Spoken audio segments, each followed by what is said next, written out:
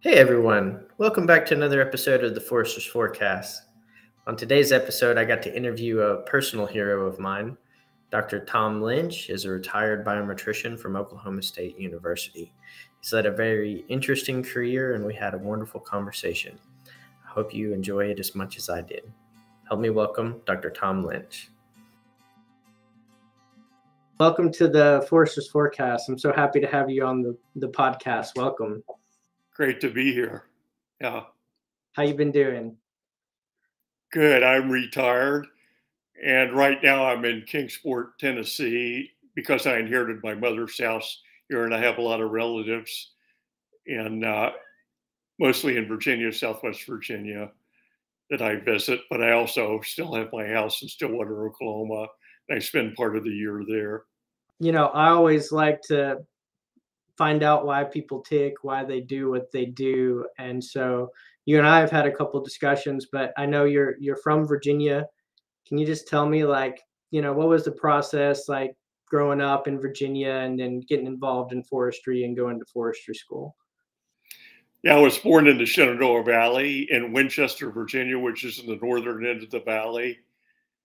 And I enjoyed our house was on the edge of town. Actually, it was in the county, but my dad was an engineer that worked uh, in Winchester, civil engineer.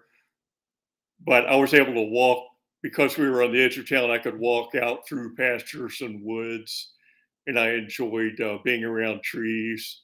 I remember trying to transplant seedlings. Sometimes they grew and sometimes they didn't. My dad had been done some surveying, and for that reason, had he knew a lot of the common names of trees that grew in the Shenandoah Valley. And I learned that from him. And then about the time I started junior high, we moved to Stanton, Virginia, which is further south in the valley. And I became a voice. One of my major activities in high school, other than studying, was I was a Boy Scout, and I enjoyed being outdoors, going on camping trips, hiking, and I did get the forestry merit badge. And I remember we had to make a leaf collection, and also we made it. That was my first D tape. For the merit badge, you had to make your own D tape. But you would get one of those cloth tapes and mark off, pi, 1 pi, 2 pi inches on it. So I used that to measure my first DBH probably. How old were you when you made the D tape? I was probably maybe 15, 16, but I don't know exactly. When I was a teenager in Boy Scouts at some point. I think I was probably 15, 16, or even 17. I was also interested in science. I was very, very interested in science. And I think in that era, like when I was a kid, we could get up early in the morning and see the Mercury astronauts take off from Cape Canaveral. So, science seemed exciting in those days.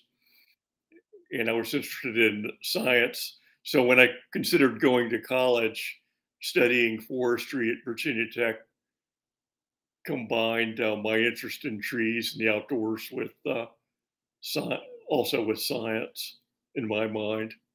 Yeah. And so you did your undergrad at Virginia Tech, and I hear you had some time with Mike Strube as one of your TAs. Yeah, I did my undergrad and master's at Virginia Tech, and I started in the fall of '71. And yeah, I was thinking back, I had Mike. Mike was actually an instructor at one point.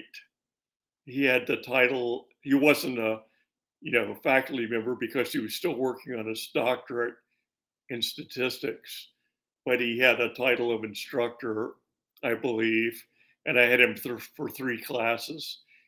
I had him for introductory statistics because in those days we had a separate section of intro statistics for foresters. I had him for mensuration 1. and I also had him for photogrammetry. So you had him in statistics and forestry.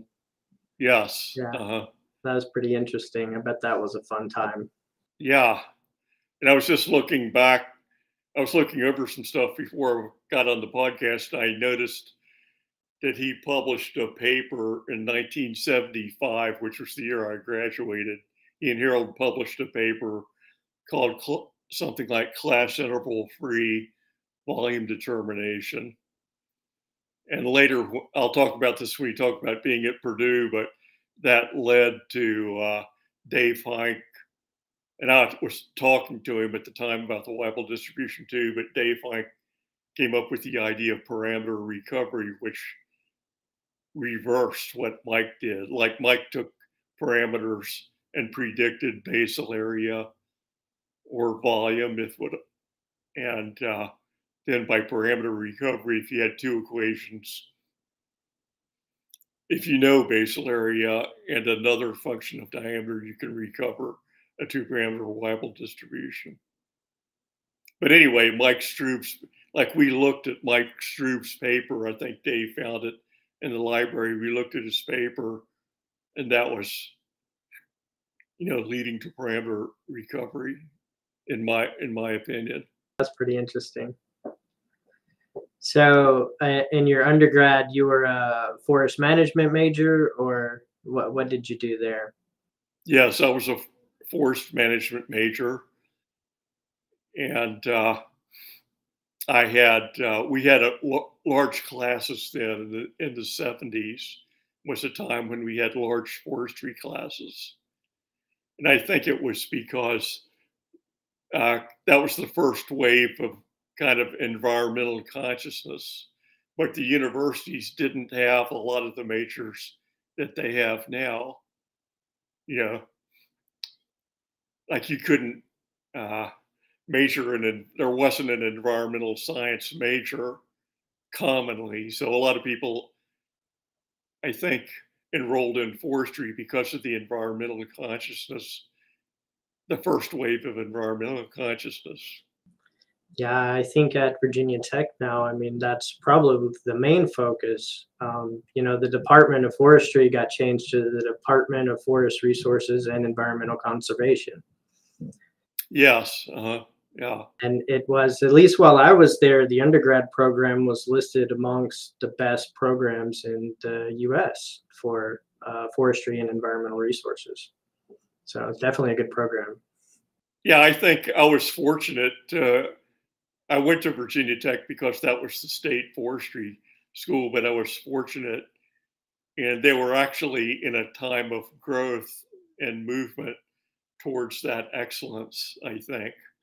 The director, John Hosner, was very dynamic, and he had hired a number of dynamic young faculty who were young at that time, including Harold Burkhart would be the primary one for measurements.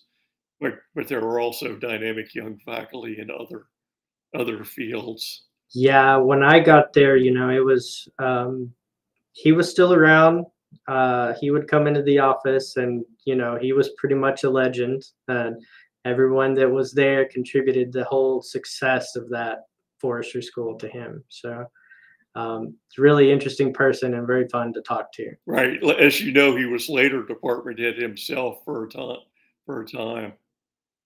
Yeah, I was greatly influenced by Harold to choose biometrics, I think. In those days, he taught undergraduate classes. He was quite young in the late 60s and early 70s, having come straight from the PhD program at the University of Georgia. And so he still taught undergraduate courses that some of these courses after they hired Rich Oderwald, I think he mainly taught graduate classes after that. But before they hired Rich, he didn't teach the first measurements course. That's what Mike Stroop was teaching. And there were some of his grad students also taught it taught that later, but he taught mensuration too, I guess. I can't remember exactly the title, but I think it was something like mensuration 2, which happened just before camp. And in those days, Virginia Tech had a 4-week forestry camp, and Harold actually taught at camp. Believe it or not, now they don't have a camp anymore. I don't think, but I think they call it a spring camp. yeah, that's right. They called it a spring camp because in those days, Virginia Tech was on the quarter system. And the first half of the quarter, we had concentrated classroom instruction. So I think we met measurements every day, I think, for the first half of the quarter. And then we moved to Farmville, Virginia, and to a 4-H camp. Let's see, near Farmville, maybe not in, it was near Appomattox, actually. It was actually quite near the house where the surrender at Appomattox took place. Yeah, and but anyway, there was 4-H camp there, and we had 2 weeks of silviculture and 2 weeks of measurements.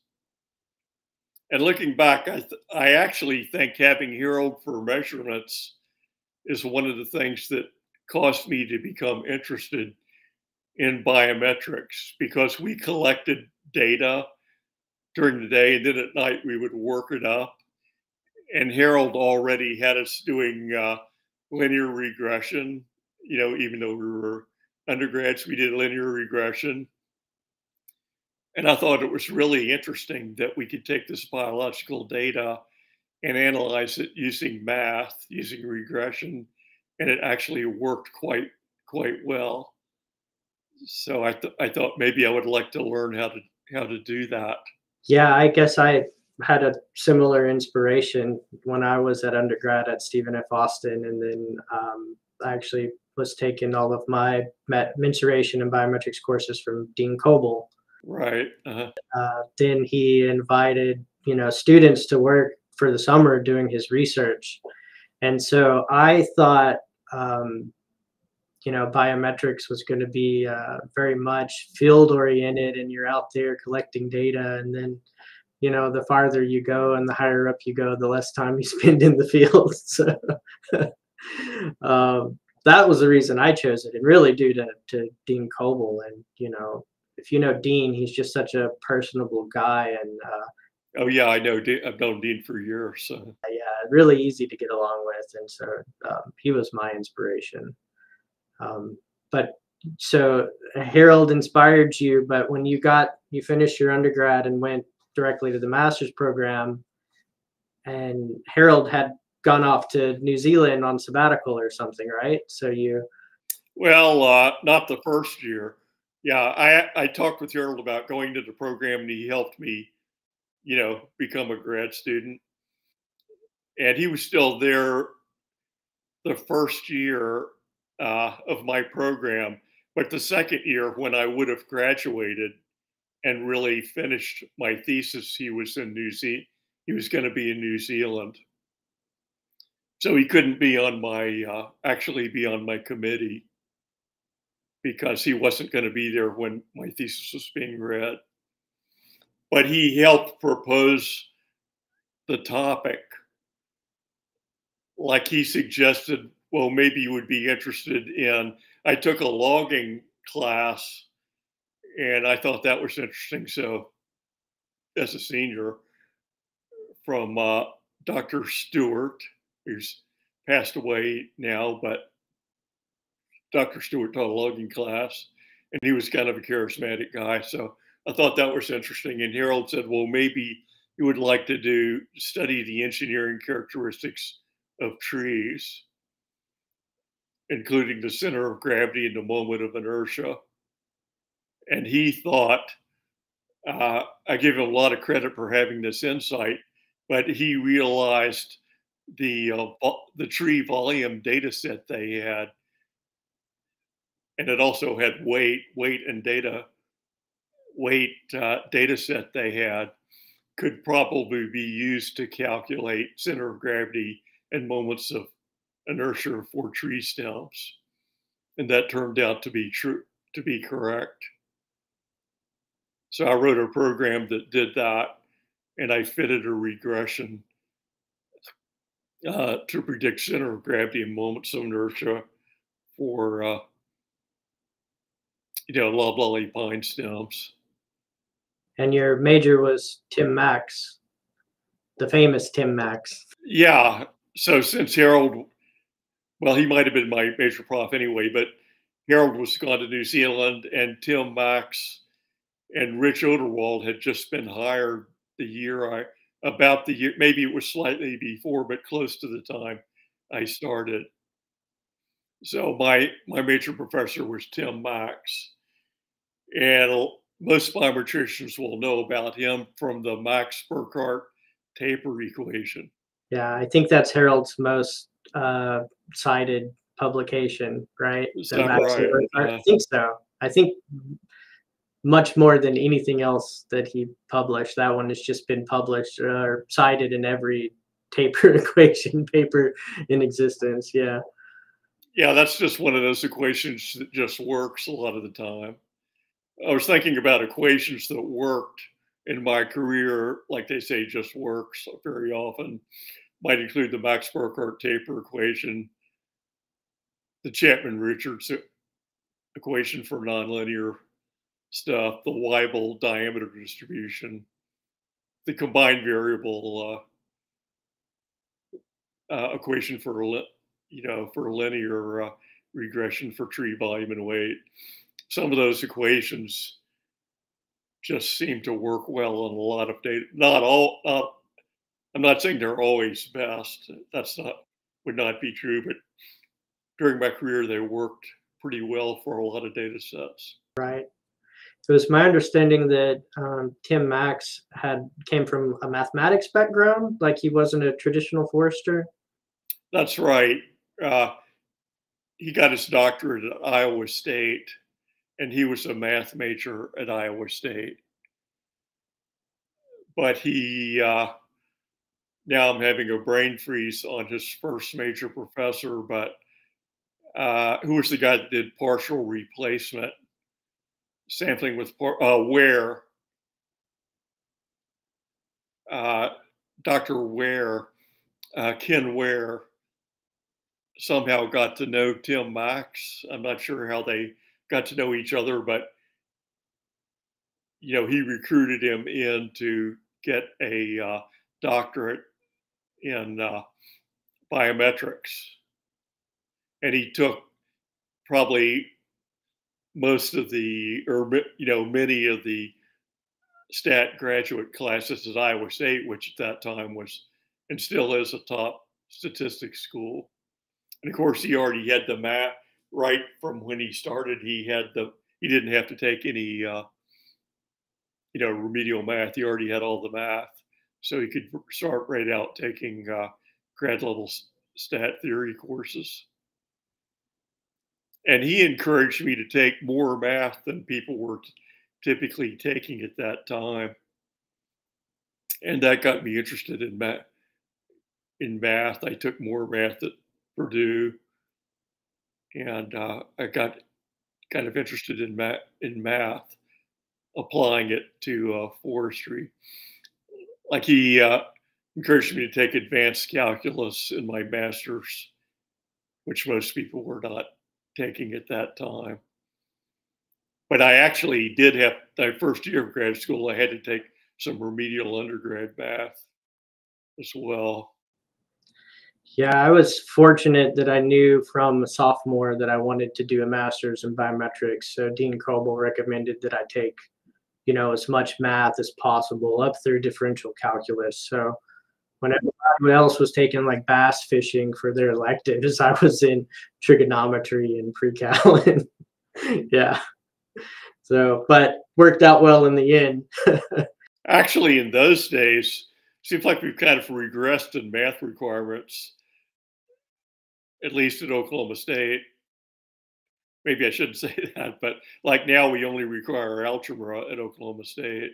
Yeah, I think that was all that I was required in the undergrad at SFA was algebra. I think just one algebra class. It might have been 2, but not beyond algebra. Anyway, at Virginia Tech in those days, they actually required calculus, but it was the calculus that biology students would take. So I had taken some calculus. And then I decided in my senior year to go into biometrics. So Harold recommended that I could skip the first semester of quote unquote engineering calculus and take the second semester. And that worked out. But those courses like the calculus for biology and calculus for engineers tends to be much more applied. And I wish we had had some kind of calculus for forestry majors, although there would only be 5 people in that course every other year. But I think the applied part of it really helps people connect the dots and why it's so important. So when I took calculus and understanding growth rates from functions, it wasn't easy to connect the dots to forestry, right? To why do trees grow the way they do? What does the inflection point mean? That sort of thing. So I wish I had had a calculus for biology or something. That might have been very helpful. Calculus helped me immediately in my grad program because I had to go back and learn how to calculate the moment of inertia of a tree. And engineering calculus books have the slices and the cylindrical shells method. You do that. So I had done that in my calculus class. And that's pretty interesting that you got that in the master's degree. Working with different wood properties is just not something I've ever done because I've never had to, be a part of any kind of research involved in that. But understanding, how the forest management can affect wood structure, which affects the, quality of the lumber down the road. I think that's all very interesting. You get the whole kind of pipeline of events, and you get to understand all the pieces through the value chain. Well, at that time, Harold had a weight study data set, and I think there were 4-foot bolts. And at the top of each bolt, there was they had weighed a green disc with and without bark. And then they sent it back to Tech and dried it and got the dry biomass. But I needed to use because I was looking at the center of gravity and moment of inertia of a green tree stem, I needed to use the green disc weight. And of course, got the density and spread that over the 4-foot bolt. And I actually calculated the center of gravity and moment of inertia for each 4-foot bolt.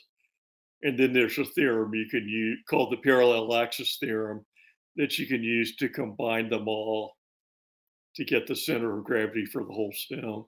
You published a paper from that master's work. I did. I'm kind of ashamed to admit it was a long time after I had done it. Only 2 years. That's not so bad. But we later published a paper, and Harold was on the paper because it was actually his idea. Like I implemented it, but it was his idea to do that. And I think he had a lot of insight into realizing, even though he didn't have training in engineering, he realized their weight study data could probably be used to find those quantities. Unfortunately, it hasn't been cited a lot because, we thought it might be used in machine design, but there hasn't been a lot of follow-up in that area in forestry. There have been a few papers published in that area, but not a lot. I think there was a paper published in Italy. There were some Forest Service research publications in that area that were published. Of course, and there was a fellow at Auburn, a mechanical engineer at Auburn, that published a paper on it, on moment of inertia of tree stems. Yeah, sometimes those good ideas just don't pick up. In my master's degree, I worked on stand table projection and using the method of Pinar and Harrison, and that really hasn't been touched since 1986 or whenever it was published. So sometimes you see those good ideas that just don't catch on really well. Yeah, and you don't know at the time. You usually don't know at the time what's going to catch on and what isn't. Yeah, right. So after you finish up your master's, was it, towards the end you decided to get a PhD, or were you on the fence to go work, or how did that happen? I didn't necessarily intend to get a PhD when I started, but uh, in my second year, I decided I wanted to get a PhD, and I thought since I had 2 degrees from Virginia Tech, it might be good to look at going somewhere else. So I asked Tim Max for some suggestions, and I wrote to several schools. That was before email, of course. So I wrote to several schools, and the best offer I got was from Purdue. John Moser actually called me, and it turned out they were actually looking for someone to get a graduate degree and teach the teach a measurements course, because at that time they had high enrollment and Purdue had a cap on how many students you could have in a class. So they didn't want to hire another full-time faculty member, so they hired me to teach a section of measurements for 2 years, and it paid well for the time.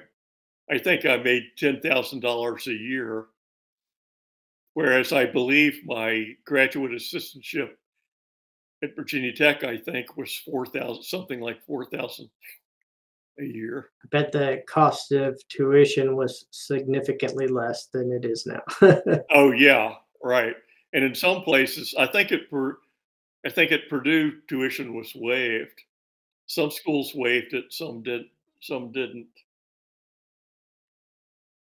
So that seemed like a good deal at the time, and it was a great experience to do that. So I went to Purdue, worked under John Moser, and I taught measurements. In teaching measurements, I had the opportunity to work under uh, two men who wrote a measurements book that's still one of the main. It's been updated by John Kershaw, but it's still one of the main measurements books used in the United States, forest measurement. So I worked with Tom Beers and Charlie Miller on teaching, and I actually followed Charlie Miller. Charlie Miller normally taught the measurements course, and I followed his patterns and notes. Actually, like the first semester, I taught one of the lab sections in Charlie's class, and I sat in his class for lectures. And then the second semester, I taught, the lecture and one of the lab sections, and I had a TA. Charlie Minogue, a fellow named Charlie Minogue, was a TA who he got a master's from Tom Beers. And the way they designed the course, they really liked point sampling. And in fact, the reason they wrote the book, it's hard to think that in the 60s, point sampling was just getting started. And Tom Beers had been at Penn State, and he really liked the H.A. Myers book. But H.A. Myers died before his book could be revised to include point sampling, so there was no point sampling in it at all. So one of the reasons they wrote a book was to have a book that had a good coverage of point sampling. And so that meant I really got into point sampling, and I enjoyed it, and I thought it was cool. And when you teach something, you learn it, get a much deeper knowledge of it than when you're just taking a class. So I got a really good knowledge of point sampling, and I think that uh, helped me develop a later research interest in point sampling. In fact, I had some research ideas in point sampling when I was still at Purdue. And your work, of course, is, we'll talk about it in a little bit, but you've done quite a bit of work with sampling and various sampling techniques. So you can see your kind of influence from, those people that you studied with and learned from at Purdue and Virginia Tech for sure. Yeah, they also had a good sampling class in the statistics department that I took the graduate level sampling course in statistics that covered Cochrane's 1977 sampling techniques book. And that was good. But my thesis was not on sampling; it was on John Moser's specialty was growth and yield. So my thesis was actually on growth and yield. Yeah, diameter distributions in mixed species forest stands, which of course, if you're coming from Purdue, that wouldn't be loblolly pine for sure. Right, we were not in the loblolly pine paradigm. So, uh, John was interested in differential equations, and he really liked Clutter's work, the original Clutter work that was done in differential equations in the South. So he wanted to adapt it to uneven age forest. And in those days, it was considered a barrier that, you can't really measure the age of an uneven age forest. But for the Schumacher model that Clutter used, the Schumacher yield model has age as an independent variable. So you could not really use the Schumacher model for uneven age forest. So John found I think he had I don't know I don't know who had the earliest application of the Chapman-Richards equation in forestry, but John's was early. It was early. And with the Chapman-Richards equation, the growth rate depends on organism size, not on age. If you look at it in the differential form, it depends on organism size, not age. So I think in 1968 or 9, he did a dissertation using a differential equation growth model for uneven age stands using the Chapman-Richards model. I think he may have got it from Turnbull. Turnbull in the Pacific Northwest. He might have been one of the very first to use the Chapman-Richards equation in his thesis, but I'm not sure if he published it. But then Leon Pinar was one of Turnbull's students, and you may remember that Leon Pinar, shortly after John's publication came out, Leon Pinar published what might be the seminal Chapman-Richards equation publication in the early 70s that a lot of people cite. Anyway, John was into growth and yield. He was also interested in systems of equations instead of just one equation. So he published on systems of equations. For example, he'd have a system including a differential equations for number of trees, which would include mortality. And in an uneven age stance, you also have to include ingrowth, basal area, and volume. So I think dealing with equation systems was also something I got from John. And I later did several publications that use systems of equations like biomass. Recently in my career, I had biomass model with systems of equations for biomass components. Of course, a lot of people have been doing that. But You worked with Dehai Zhao from University of Georgia on a few of his biomass publications, right? Where he's using systems of equations. right, the most recent one came out last year. And I think what was kind of new on that was we used an econometric method called full information maximum likelihood.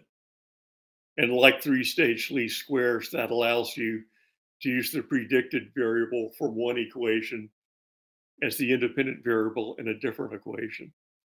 So for example, we used branch biomass as we had an equation predicting branch biomass, and then that used that as an independent variable for foliage biomass, which would make sense that foliage might be, roughly dependent on branches.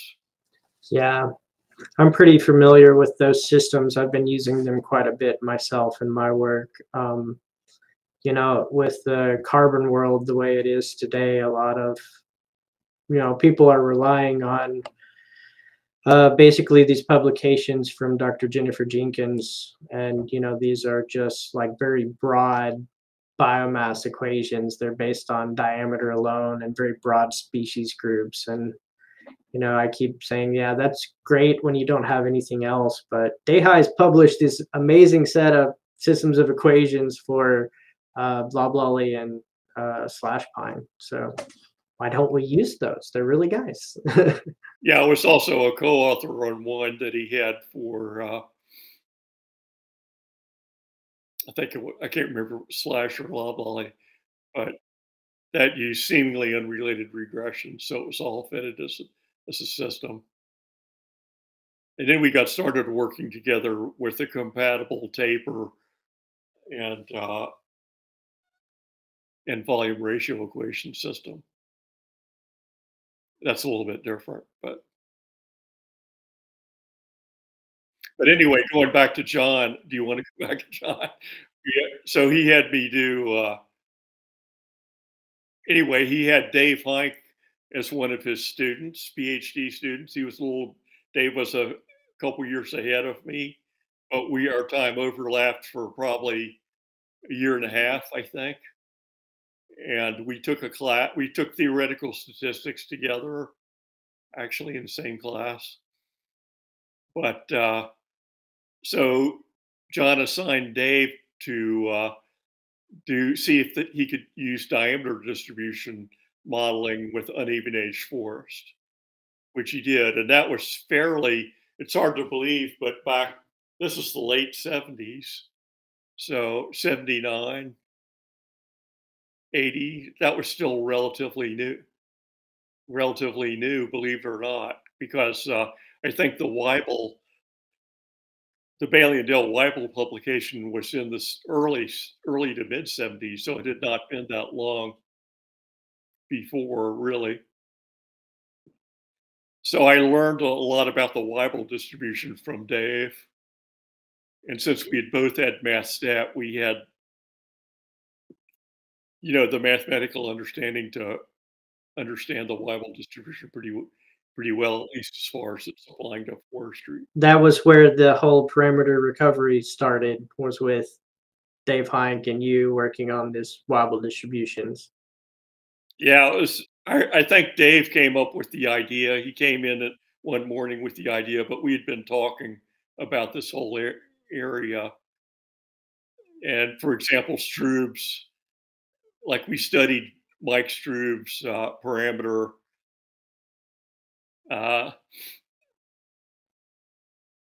His volume prediction system, class interval free volume prediction system.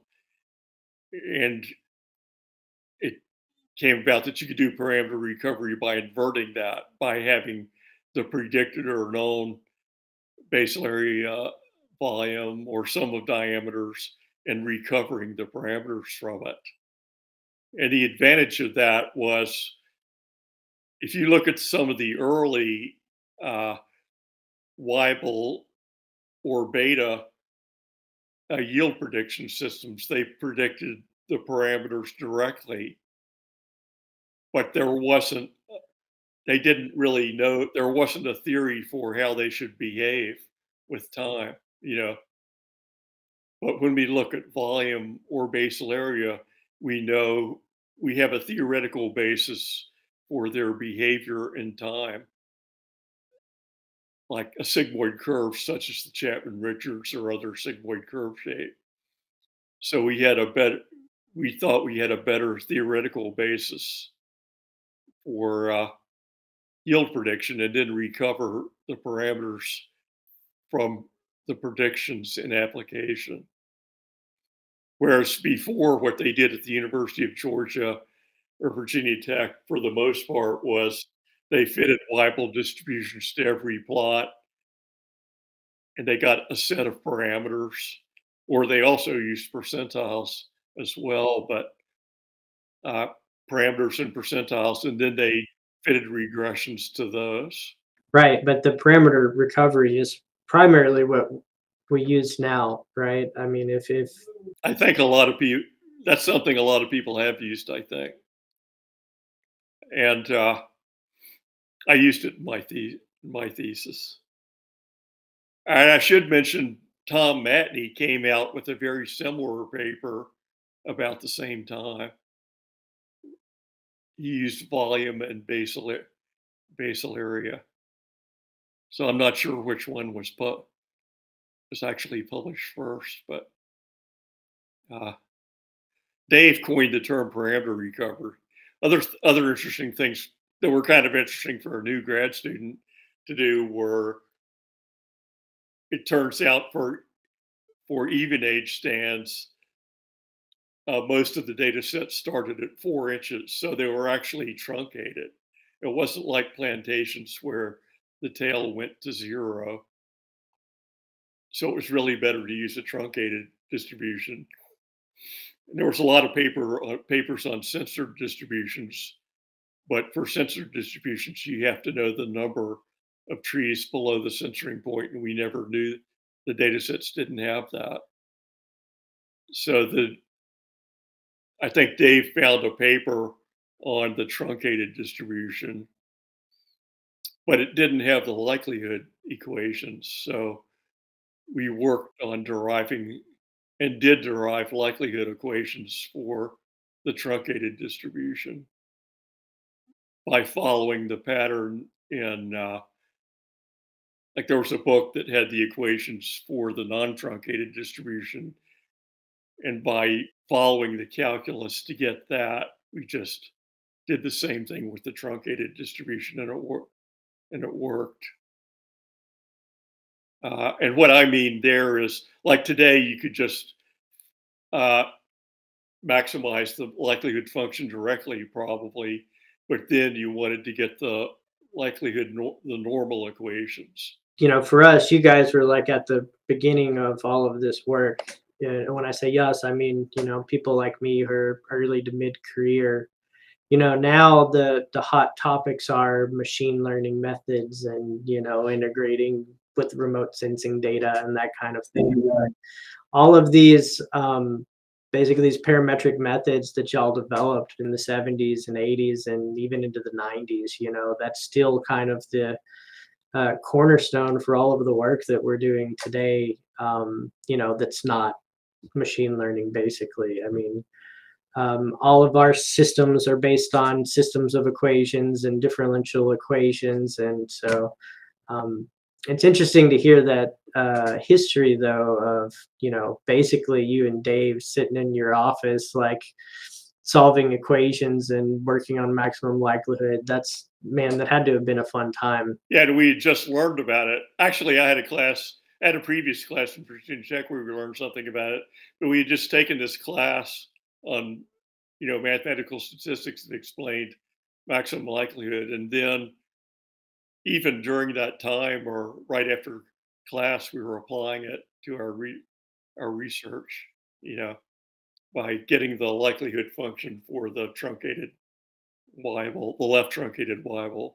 And later people looked at the right truncated Weibull also, I know, and all other kinds of variations as well. Well, after you finished up your PhD, you went directly to a position at Oklahoma State? Yes. There were a couple of jobs open that year, and Oklahoma State was one of them. And it seems like that year was not that great for industry for some reason. Like when times were good, they would hire, and if there were times that were not that good, they didn't hire as much. So, and now most of them don't even own any land, but that's another story. that's another story. But yeah, I went to Oklahoma State, and in 1982, and it turns out that Harold had his undergrad degree from Oklahoma State. I find it interesting that you guys just kind of traded places. Right. And some of his professors, like the professor Dave Robinson, the professor who taught Harold mensuration, was still teaching at Oklahoma State when I got there. And but you being from, you went from Virginia, went to Virginia Tech, went to Purdue. I mean, Oklahoma State must have been a completely different place for you because, I mean, the terrain and the species you're working with and the problems just had to be quite a bit different than what you were used to. Yeah, I had never been in Oklahoma until I went on my interview trip, actually. Actually, some of the species are not as different as you would think because a lot of the timber related forestry is in eastern and southeastern Oklahoma, which borders Arkansas. So they, and you probably know that, but they have a lot of the same hardwood species that you would have in the Appalachians. A shortleaf pine was a bigger thing, but a lot of the rest of the South also has shortleaf pine. And they have, when I got there, Weyerhaeuser was blowing and going planting loblolly pine plantations in southeast Oklahoma. It had not been that long. Well, I think they had their land there for maybe only about 10, 12 years. And I think they were still converting some of the natural shortleaf stands they had bought to loblolly pine plantations. I have not actually been to Oklahoma, that part of Oklahoma where there's actually forests. While I'm from East Texas, I've just never been to that part of the world. I've never had any reason to go there. So I realize that there's probably similar species, just like we had down in East Texas, but the hardwood markets maybe I guess would be a lot different than they were in the Appalachians and the Blue Ridge Mountains. Yeah, my sense is I didn't work with hardwood hardly at all, but my sense is there's not a lot of quality hardwood there. But they do need hardwood for the mix. They definitely harvest hardwood for the pulpwood mix. They have a world class, you know, paper mill in southeast Oklahoma.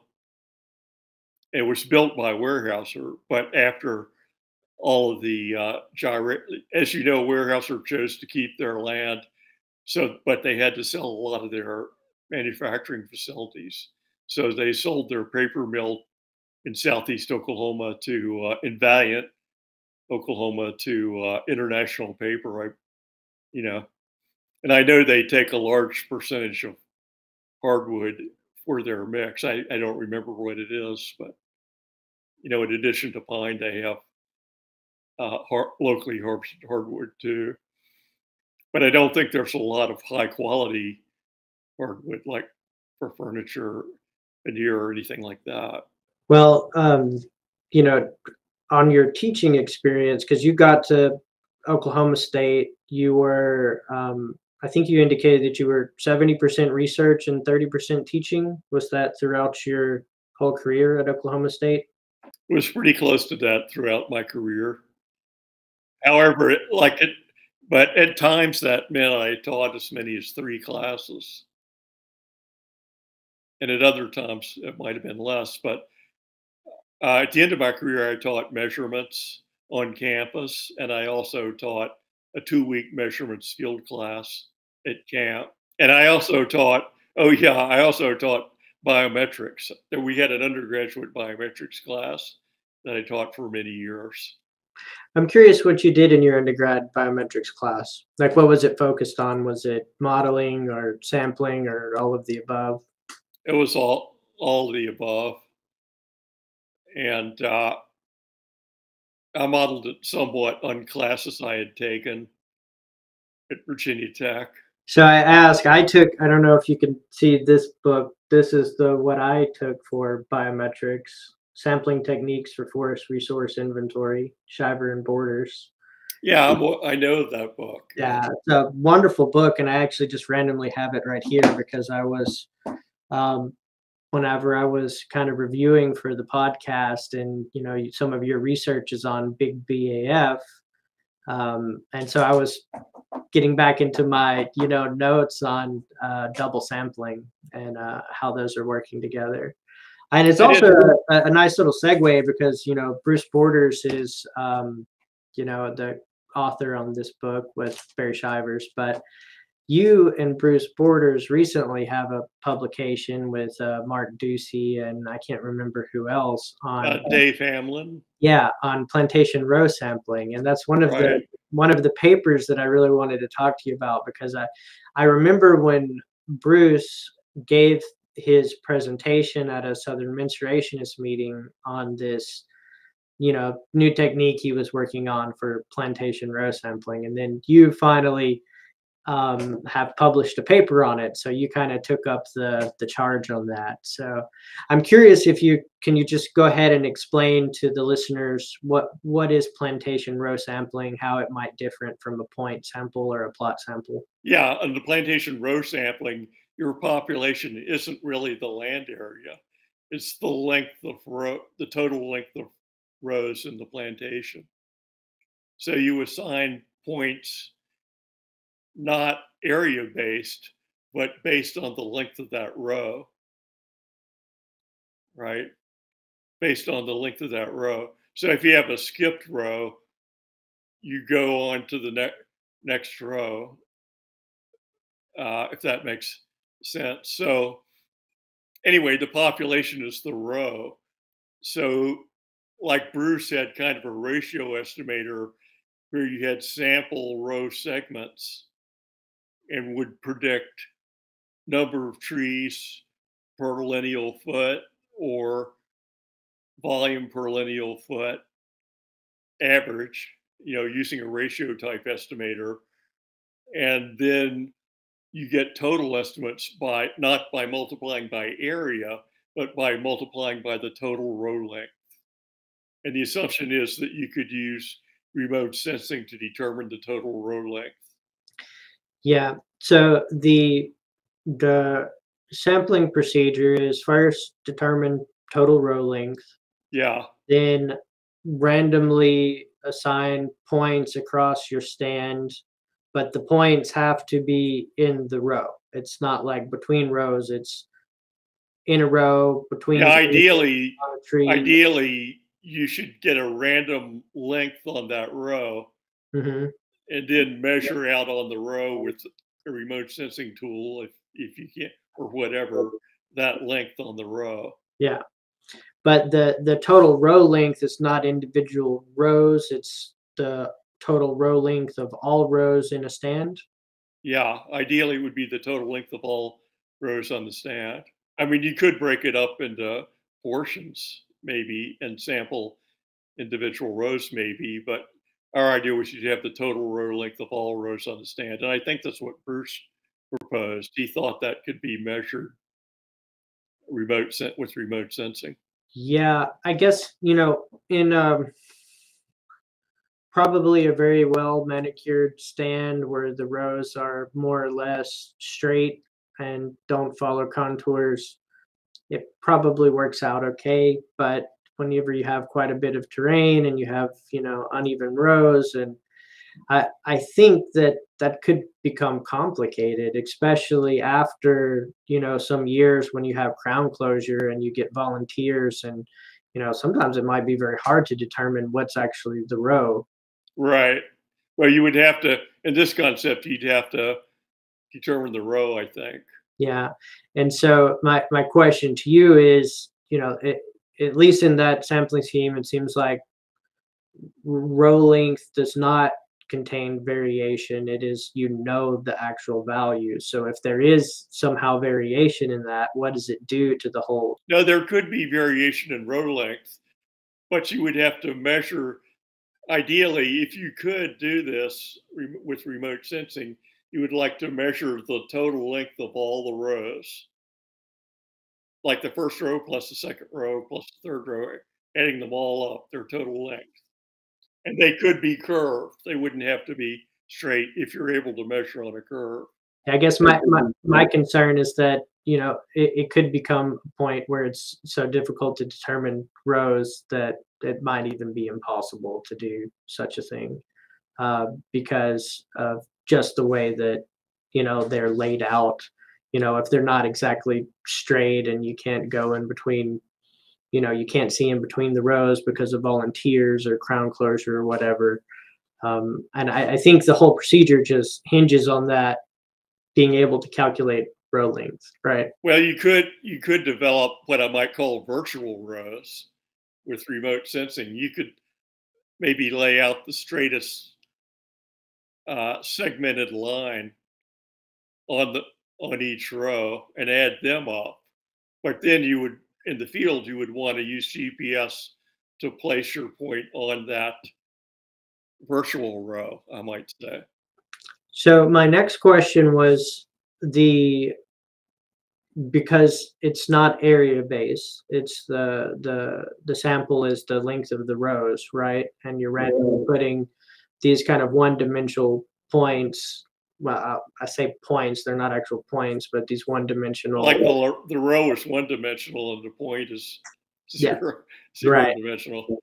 So in this case, you're measuring trees along the length of the row. It's, I think in your paper you had some fixed number of trees or something, or a fixed distance.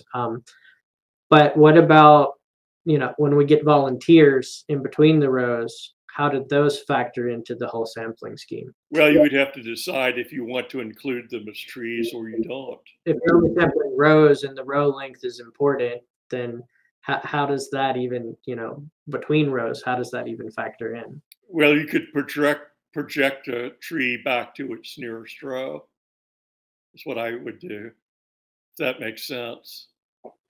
So, I mean, but it's not going to be area based. So you're just going to have to say, if I'm on this row and there's a tree, less than half the distance between the next row, then count it, basically. Well, I think you could do a perpendicular projection to the nearest row. Is one thing you could do.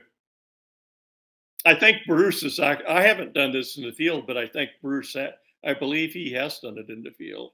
That was going to be my very next question, because I've seen a couple papers comparing different double sampling techniques, but so far I haven't seen anything.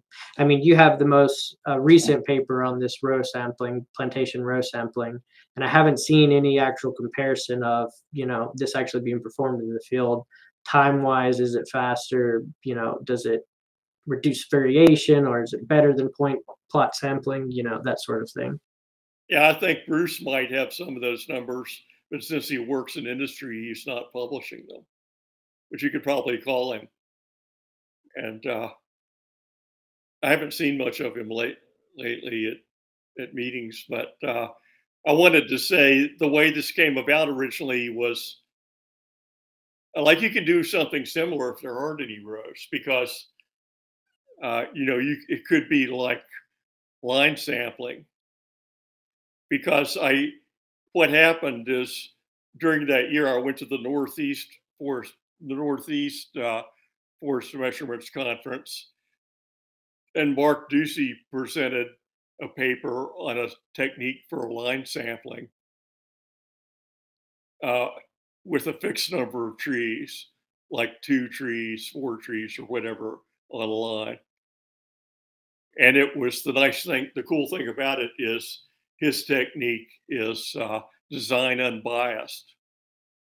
But in his technique, you lay out a length of line and you get distances parallel to the line for trees within a certain width, like strip sampling, except you're only concerned with the distance along the line. Okay, and then I saw Bruce's deal on plantation row sampling, and I thought, man, this would be ideal for Mark's technique, because we could use we already have the line. We have the row that's already the line laid out. Yeah. I just I again wonder, if you have like a, 10% variation in total row length, what that might do to your sample. Whereas whenever you're doing a plot or a point, you don't have a similar issue, right? You mean the sample row lengths? Yeah, because if you're doing an area-based sample, you know what area you're sampling. If you're doing a row sampling, and again, the entire thing hinges on you knowing the length of the row. If you don't know L, Yeah, I think I see what you mean. That's why, like, most of the techniques are not designed unbiased for that reason. You have a ratio, and I should have explained this from the beginning, but you have a fixed number of trees, like maybe you're going to do 4 trees, and you measure the length of row that those 4 trees occupy. And there's different ways you can do that. You can do that from midpoint of the first gap to the midpoint of the second gap, or from the first subsequent tree on line, or there's different ways you can do that. And we looked at that. We did simulations on that. But then the row length is a random variable. So in Bruce's concept, you actually have a ratio estimator, right? You have in the denominator, you have the average row length, which is a random variable. And in the numerator, you have whatever you measured on the trees, like volume on the trees, the average volume on trees per row segment. So it's a ratio estimator. And ratio estimators are not unbiased. They're not designed unbiased, but they often have oftentimes in actuality, they have many times negligible bias. but they could potentially have very large bias. I'd have to go back and look at my notes what the largest we found. We had several different options. One was a very clumpy row with big gaps. One was fairly uniform, and another one just had random gaps. But if you use Mark's technique, actually, since Mark's technique is designed unbiased, it wouldn't matter. If you used his technique, no matter how clumpy it is, it would be unbiased. And if you get into his technique for a large number of trees, it's more complex. But suppose you're just going to select 2 trees. You're going to put a random point on the totality of rows in the forest. There's going to be a random point there, and you're going to measure the 2 trees, the one in front of the point and the one behind the point. Okay. So the probability of picking those 2 trees is the gap divided by the totality of row length. Okay, so if you blow up the sum of the 2 tree volumes by that inverse probability, you have a design unbiased estimator. How does it work with, like thin stands? Do you remove the rows, the take rows? So now you have rows that are missing. Do those are no longer counted, or they're counted in the total row length still, and you still count them as a no tally plot if it randomly falls? Well, if you did a row thinning where there were no trees, if you completely removed a row, I wouldn't include it.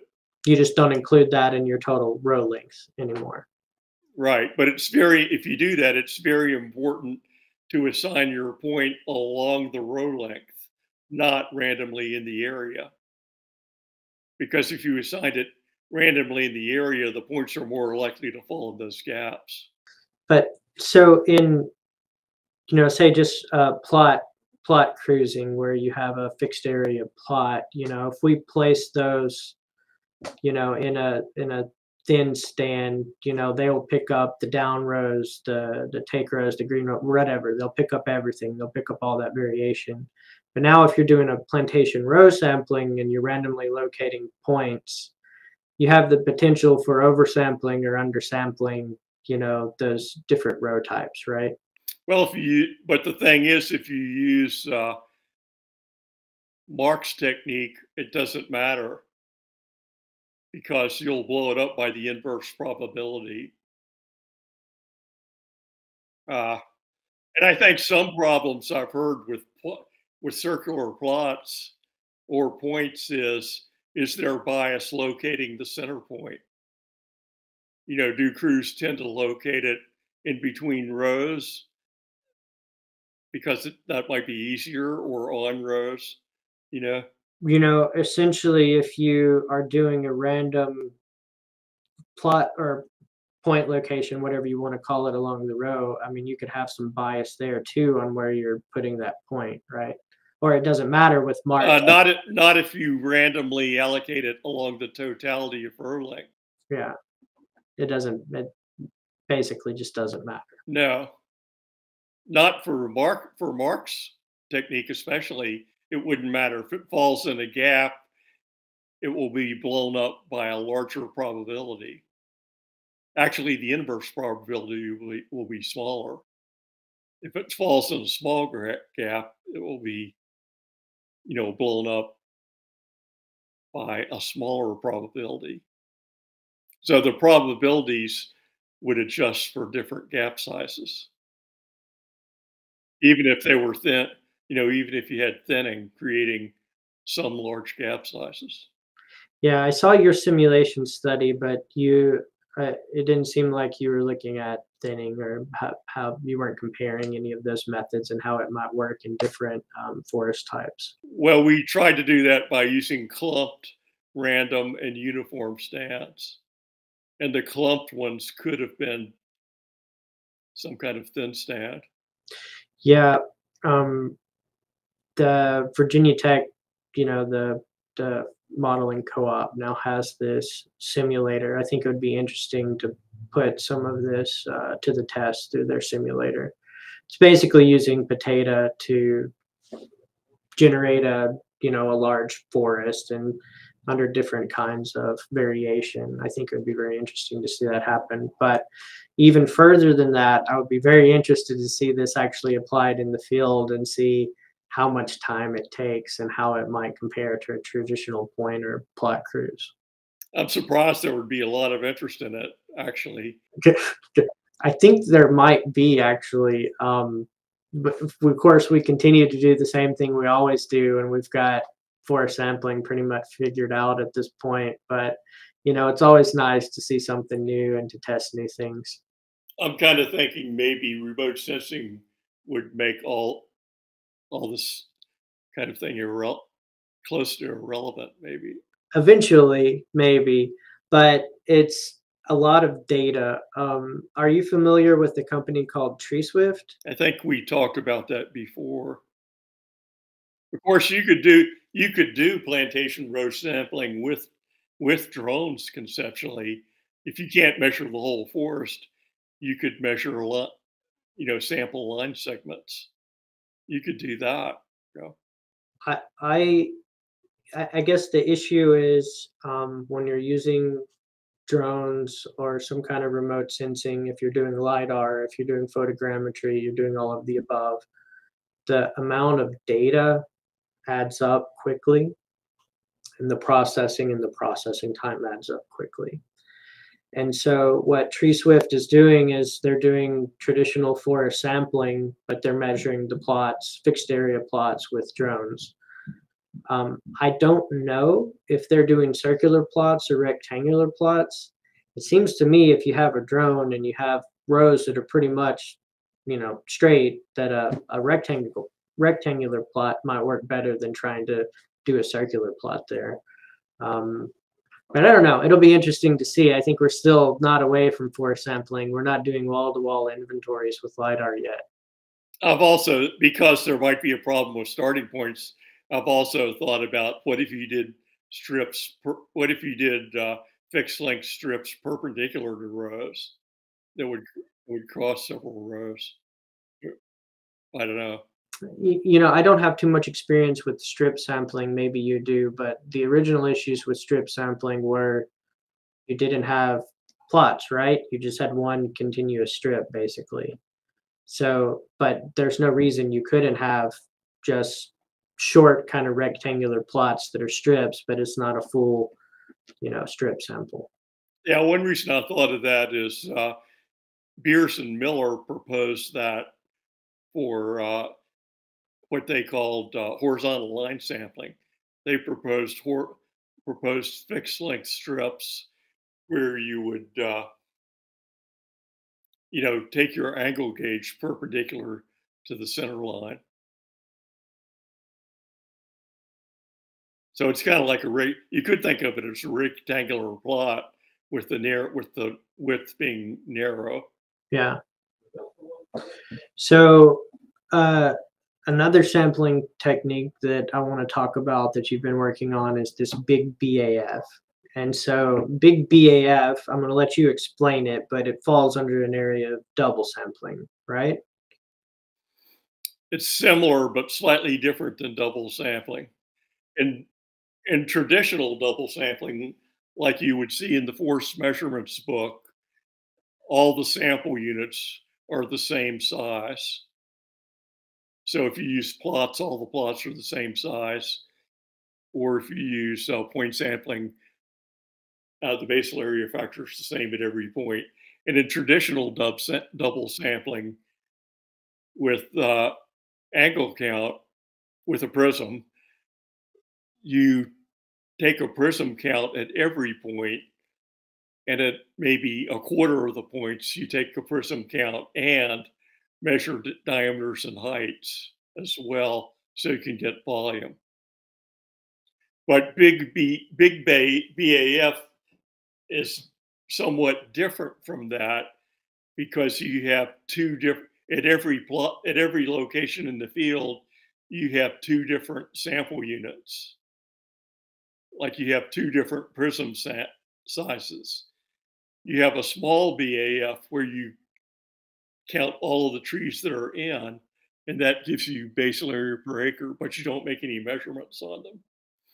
And then you have the big BAF that counts fewer trees closer to the plot center or point center, but usually you would measure height and diameter to get a fairly precise volume measurement. So I guess the whole point of double sampling in general is that you can reduce time and therefore costs of sampling by only sampling actually measuring on a smaller number of samples, right? So exactly. Yeah. And this is the same concept, is that you wouldn't have to spend as much time doing the measurements, right? Because you're taking measurements on a smaller number.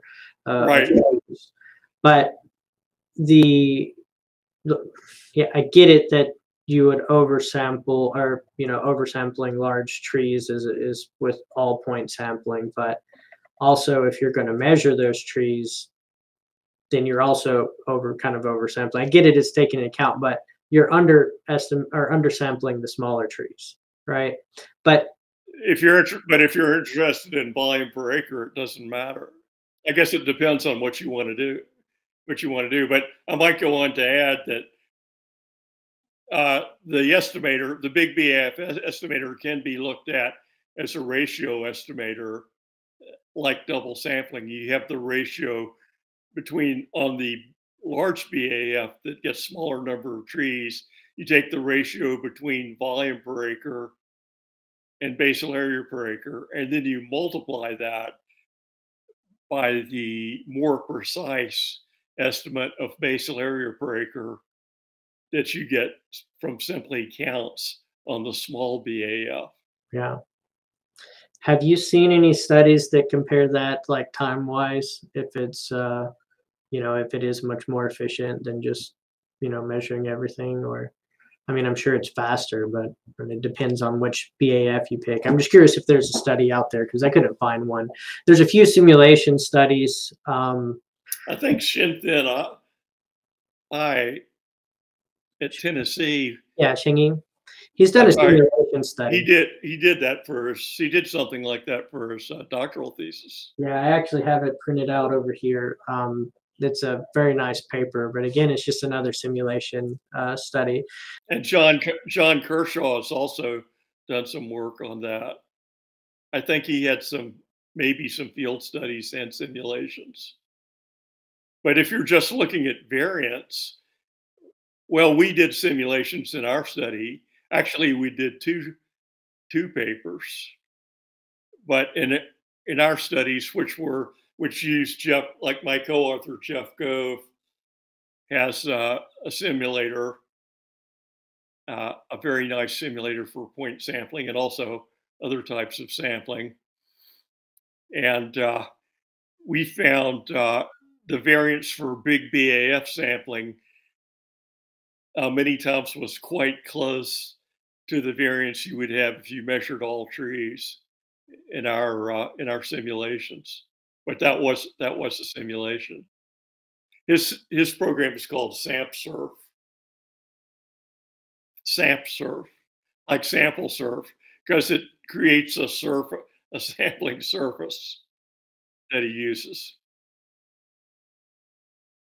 And I might just add quickly that although I haven't heard of anyone that has done it, you could use fixed area plots with exactly the same math. Like at every point in the field, you could establish a small fixed area plot where you measured the heights and diameters of all trees, and a larger plot where I guess you would have to estimate diameters, but so you don't have to use Prism necessarily. You could use fixed radius plots. That would be interesting. I think, point cruising is definitely interesting, but if people are actually taking the time to measure all of the borderline trees, it might generally, depending on forest type, might not be faster than a fixed area plot.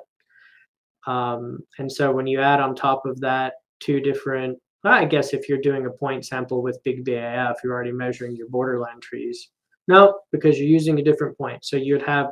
No, you're using the same point, but two different factors. So it could potentially lead to more. So you also, it would be important to measure borderline trees on both. And that's the whole, because I'm now in consulting, and we do this as a business, and so studying the actual time cost of some of these techniques is also important to me. And another thing about plots now is with some of our laser devices, it's not as hard to measure a plot radius as it used to be to determine whether a tree's in or out. Yeah, that's true. It's definitely a lot easier now with these, with like the Hageloff system or the Nikon systems.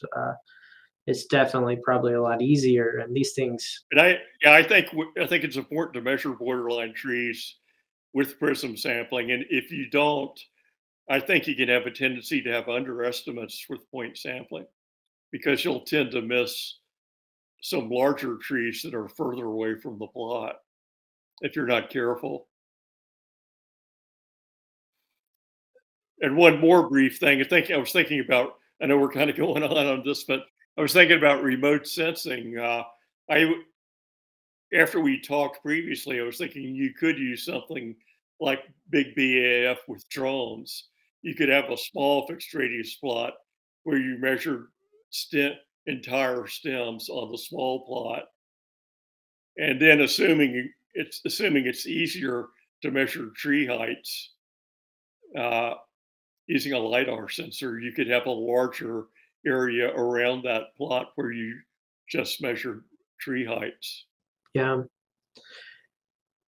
I don't have much experience myself, but I think in terms of if you're trying to cut down on the time and cost of processing those data, if you could have some way to selectively pick out the ones that you want to process all of the data on versus others. If you're doing 100,000 acres a year, that actually could be a very nice tool to have. if you need to cut down on, I think some of these plots are just like, gigabytes and gigabytes of data. And whenever you put a whole cruise together, it's terabytes. And when you put 5 cruises together, it just gets to be a huge amount of data to process. Yeah, especially if you're getting stem shots for a whole tree. That would be a lot of data, I think. Yeah. I don't want to talk all sampling because you also did quite a bit of growth and yield modeling in your research. I was office mates with a couple of your master students, Charles Sabatia and Nabeen Giwali. And those guys both worked on growth and yield modeling under you and then under Harold as well. So you basically have written the models for shortleaf pine in that region of the world, right? I mean, you're the guy. Whenever I need to look up shortleaf models, your name is all over everything. Yeah, I got started with that by cooperating with the late Paul Murphy, who was a Forest Service biometrician, and he was out of Monticello. They had, I think now Don Bragg has that position in Monticello. And I had a grant for him to establish over 200 shortleaf plots on the Ouachita and Ozark National Forest. And that started in the late 80s. And gosh, I believe we did 5. I can't remember now if we did 5 or I think we did 5 remeasurements. And we built an individual. You might think I would want to build a Weibull model, but there were some reasons why I chose not to. Since we were a portion of our, like we tried to sample a cross section of the population. So some of the trees were large, older trees. So on a 5th acre plot with a low density, sometimes we would just have only a few trees and you couldn't really fit a Weibull. It was hard to fit a diameter distribution to like 5 trees, So I chose to use a distance independent growth and yield model for that work. And another thing with the distance, a lot of people have gone to that too because it fits in the FVS system. If you want to put those equations in the FVS system, and you can add other, although it might be somewhat problematic if because they're not measured on the plot, but still you can add equations for other species easily in a distance independent system. So that's what I chose to use for that. And like most of the systems, I had a base area growth model, a DBH height model, and a mortality model. And a guy that helped me a lot on that was Mike Hifshman, was a forester that worked actually as a research associate, kind of like Ralph Amateus, for me for several years. And he's now he actually got a doctorate in agricultural economics, and he's a consulting forester out of Moscow, Idaho now. But he helped fit those and had several grad students that worked on that. The last one was Product. Worked on that. He's now the biometrician at Monticello. He worked on our new basal area height, diameter, and mortality models for those data. And over the years, we added things like using, for the first cut, we just used ordinary least squares, which was common at that time. But later, we used mixed models, tried using mixed models. I think my student Chakra Buddhathoki was the first one that used mixed models with those data. So what is your opinion on using mixed models in a forest growth and yield system? Well, one thing that could potentially be good is that you could potentially calibrate mixed models with local data by gathering data and estimating a random parameter. On the other hand, there's been some work that would indicate it might not be that much better than OLS actually for predictions. I think Timiskin out of Oregon State did some of that data. So, And, I don't want to put words in Mike's mouth, but I have heard him state, his reservations because the parameter estimates 100% depend on the distribution you put on the random parameters. So if you change it from a normal to a uniform to whatever, it'll affect your global parameter estimates. Mike Strube, yeah. So there's that. Yeah. For some of our papers, we presented both the OLS parameters and maybe not for all of them, but for sometimes we presented both. Yeah. Also, I think it's a nice idea to be able to calibrate the model to your data, but now working in the real world, you rarely actually do that. Like if you're running simulations in the office, you're not going to have the data to do that. Right. We don't have the data. I mean, you're basically growing from a survival count or a post first thin, and that's probably it. And so you don't have really a history of data to be able to calibrate a mixed model to it. Yeah, if we compared the R square for the nonlinear model to a similar fit index, without parameterizing the mixed model, they were similar.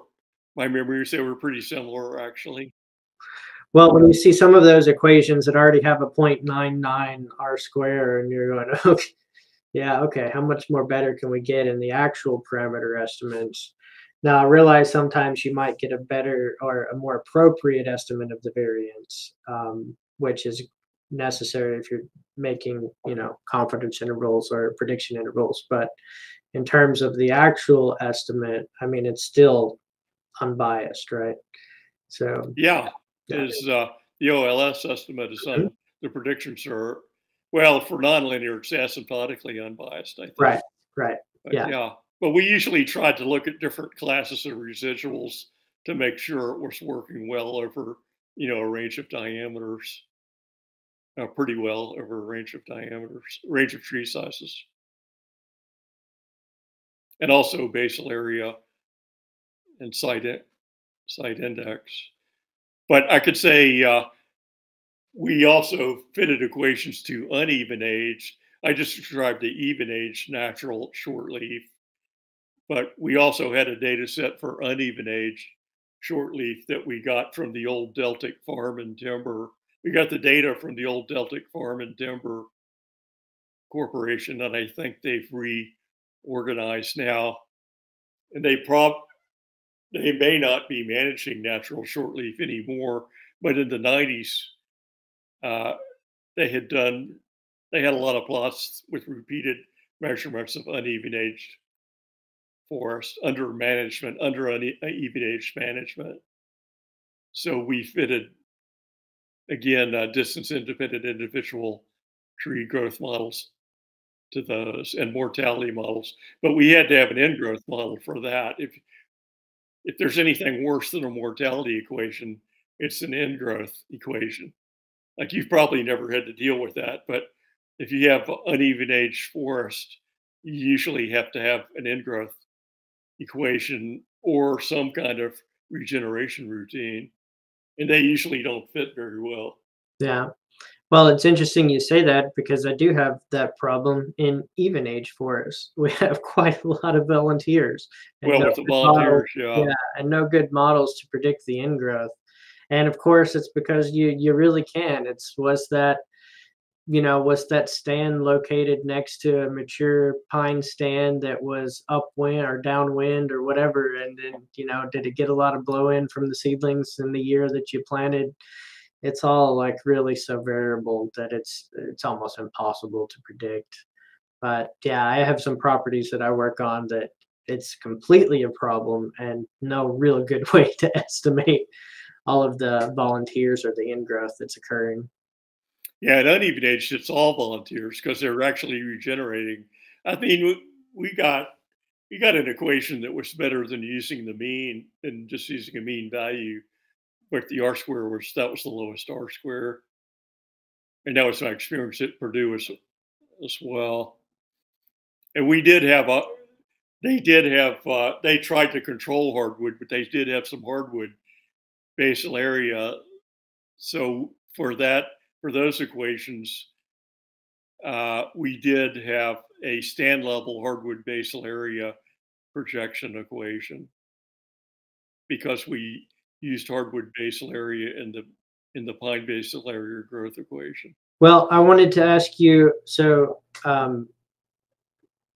we you've obviously had a very successful career in academia and research. I'm curious, what is it that maybe has surprised you, or the changes that you've seen from the beginning to now that maybe you didn't expect, or that was the most surprising to you? What have you seen? Well, there have been a lot of surprises, mostly not always specific to forestry, but in my master's thesis, I used some punch cards, and I started out by taking decks of punch cards to the Virginia Tech Computing Center in Burris Hall. By the time I was ending my career, we had a terminal that we could use, you know. So computing power, I probably would not have expected we could do everything we needed to on a desktop in my master's. And in fact, there weren't any desktops. You know, that's the first desktops I saw was one that John Moser bought while I was a doctoral student.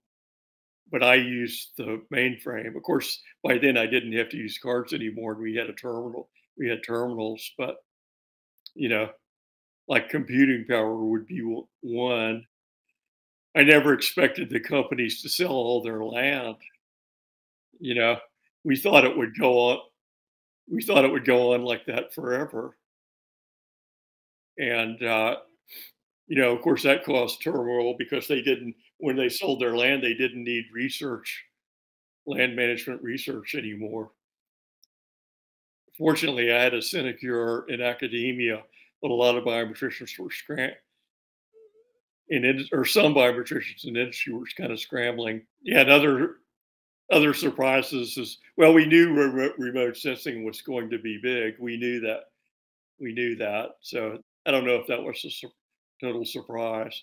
We didn't get a chance to talk about Monte Carlo integration, but when Paul Van Dusen and I talked about that, we were talking about how expensive it was to get one measurement on a tree bole. We realized that probably someday they would have sensors that would get maybe hundreds, which they're now doing with drones. So Yeah, and I think eventually, a lot of our equations that we're developing are based on DBH purely for reasons that DBH is easy for a person to measure. right. But whenever you go to a completely remotely sensed inventory, are you going to even need DBH anymore? That'll be interesting to see. You could do volume, or you could measure the cambial surface area, and maybe that you would think that would be good, the total cambial surface area. Well, yeah, if you're able to get the volume of the stem, for a certain portion, eventually you're just going to have enough that you fit a taper equation or something to each tree individually, and then you've got the whole tree volume, right? You think they'll still be used for taper equations? Maybe. I don't know. We'll see.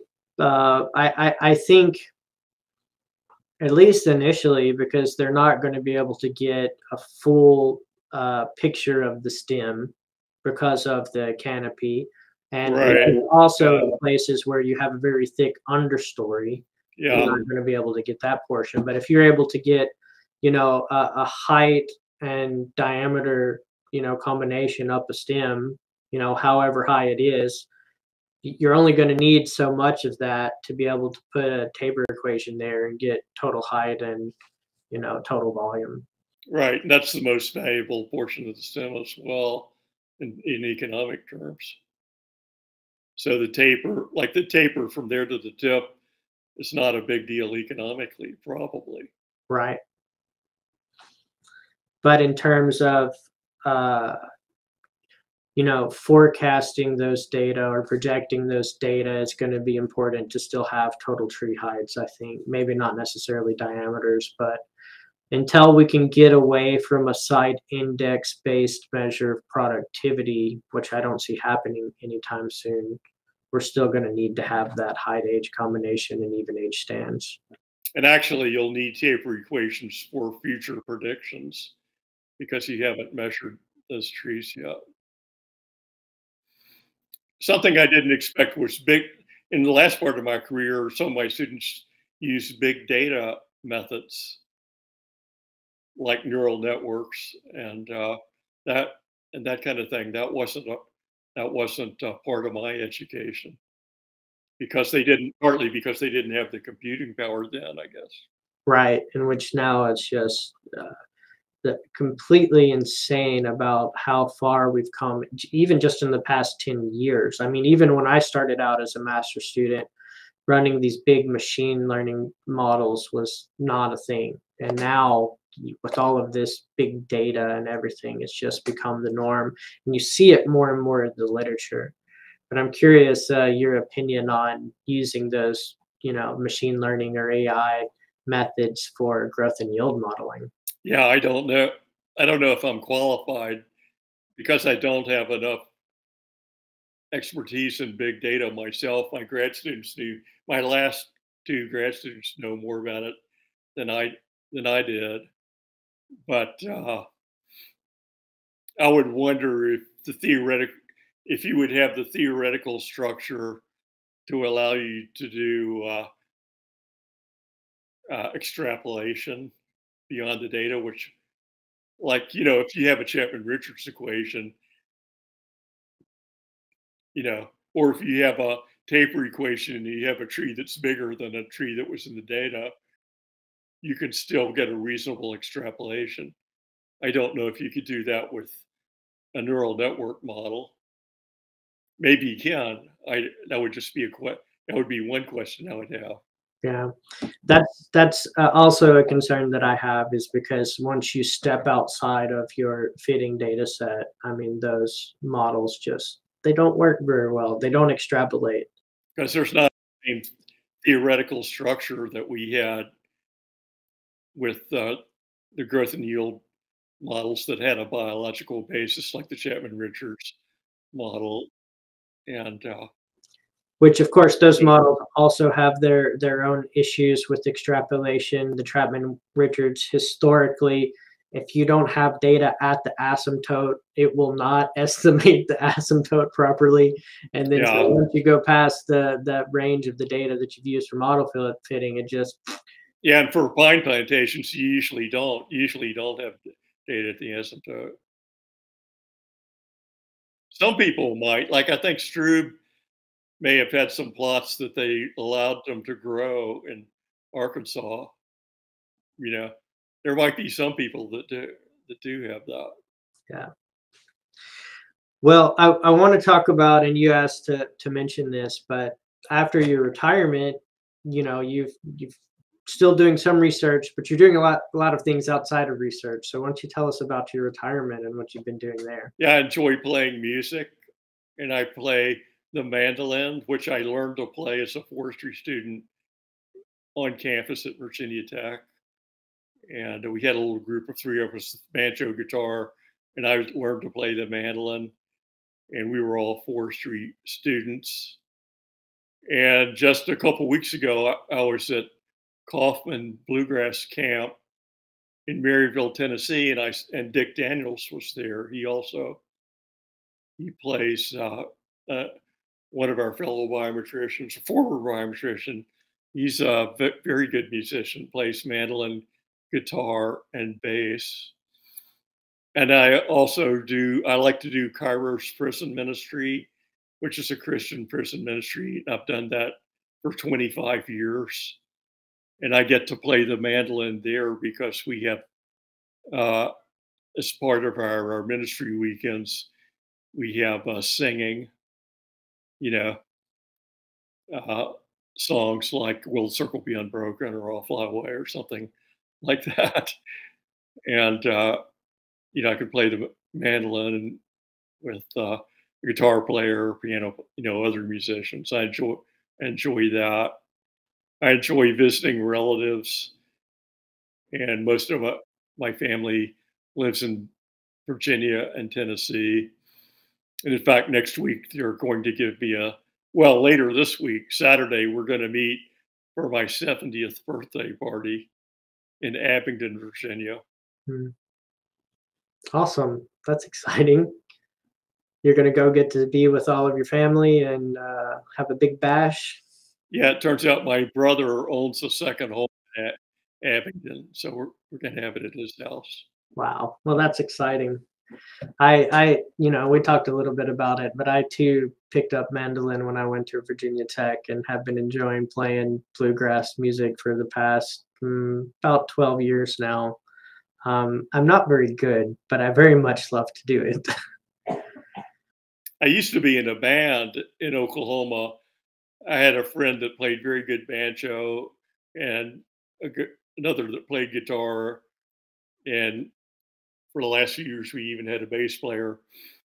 But we just played in like churches, and it was very amateur. We didn't play, and if we got any money, it was just gas money or something. But we enjoyed doing that. But it's hard to keep. It's been hard to keep that together. I'm not doing that anymore. But I still enjoy playing. I go to, and now that I'm retired, I can go to some of these music camps, play there. So I think we're going to wrap it up here. I want to tell you, I very much appreciate you coming on the podcast, and I've had so much fun. So really, thank you. Thank you. I enjoyed it. Yeah.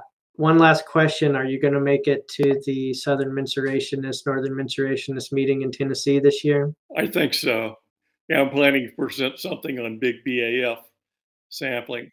Awesome. Well, very much look forward to seeing you there. And I hope everybody who's listening, y'all make it out. And if you get a chance, come say hi to Tom and introduce yourself and talk about big BAF or playing the mandolin.